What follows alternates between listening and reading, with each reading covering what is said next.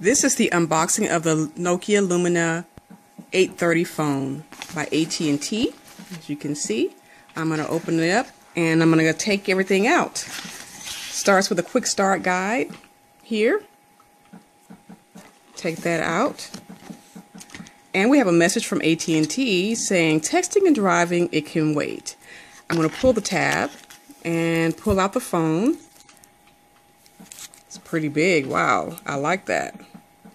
I'll pull it out of the sleeve in just a second. And then we have, of course, SIM card information, everything. And then I'll pull up the box and I have a cover. Green. They have been so generous and kind to give me a green one. Means money to me. And then we have our power cord adapter plug into the wall. And we have the cord that goes in that can go using the USB for your computer, or just plug it into the outlet adapter here. And then we have the battery that goes for the phone. Awesome. So I'm going to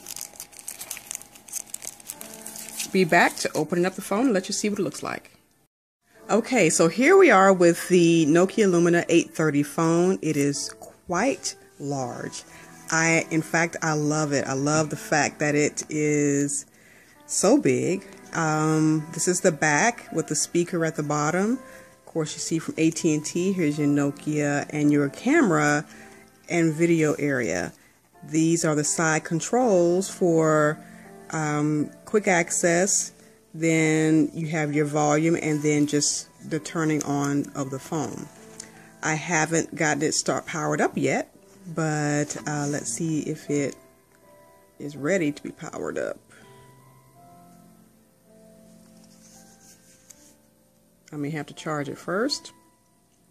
It's okay, but I did want to give you an idea of what this phone looks like, how big it is. We have our Windows control here, the home key, and then we have the search, and then the back key as well. I will again share a little bit more about this phone once I've activated it, and then you'll be able to see just how cool this Nokia Lumina 830 is. Awesome. See you soon.